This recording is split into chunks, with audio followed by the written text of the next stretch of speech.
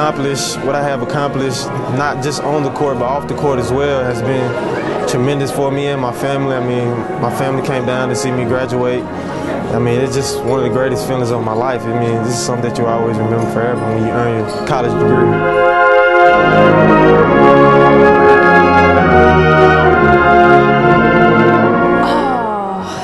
Biggest moment of my life. It's been 4 kind of quick years for me, and I'm just really excited that it's come, and graduating in 4 years, and I'm just really excited.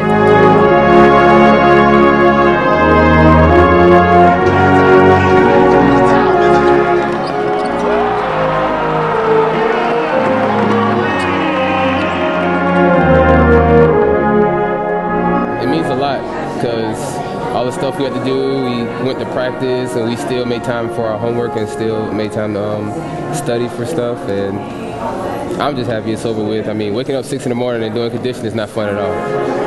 I do feel like I'm very special to be blessed where I'm at, and here at Morehead I was very fortunate enough to come here and to do the things that I did. Harper coming forward, moves in top of the key, 6 seconds to go, the three, slams! Perhaps the biggest win in school history. It was just, like I said, man, it's something that I always remember for the rest of my life, and one of the best feelings ever. I mean, just words can't explain how good this feels to be in this situation and be in my position.